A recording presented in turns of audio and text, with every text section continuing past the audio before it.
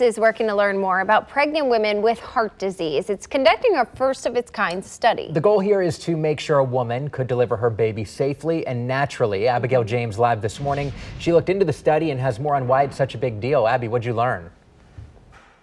Yeah, well, labor, of course, means that the heart is working harder. And so for women who may have certain types of heart disease, this could prevent either complications or heart failure. And so the study that's being done here at St. Luke's is looking to prevent that.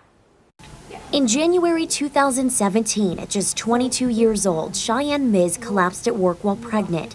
She was clinically dead before being revived. I had chest pains, but other than that, that was the only thing I know of that was any kind of signal that something was wrong. She was rushed to St. Luke's Hospital, where due to a lack of oxygen, she lost her baby. And she required advanced life support for 8 days on ECMO until she finally was able to recover. Miz was born with a heart problem called Ebstein anomaly, which is a form of congenital heart disease.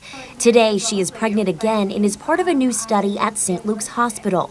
It's called the NICOM study. It stands for non-invasive cardiac output monitoring. The machine allows doctors to measure your cardiac output in a non-invasive way. The machine works by connecting the blood pressure cuff, and then we have a couple of stickers that attach to the chest, similar to an EKG sticker. Cardiac output increases by about 50% with pregnancy in women that have a normal heart. In people that don't have a normal heart, we're not sure. So that's where it comes in. Traditionally, physicians have sent women with heart disease for C-sections to avoid complications related to labor. This will allow them to know if a woman can go through labor naturally. For Miz, all of the monitoring helps dealing with heart disease and the pregnancy at the same time a little easier.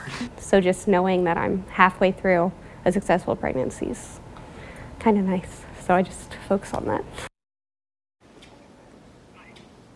Now, St. Luke's began this study about 4 months ago, and they currently have 20 women that are pregnant women that are involved in this study. Half of them have heart disease and the other half do not. And they plan to monitor them with the NICOM machine before, during, and after labor. For now, reporting live, Abigail James, KCTV5 News. All right, Abby, thank you. Wishing her a very safe and happy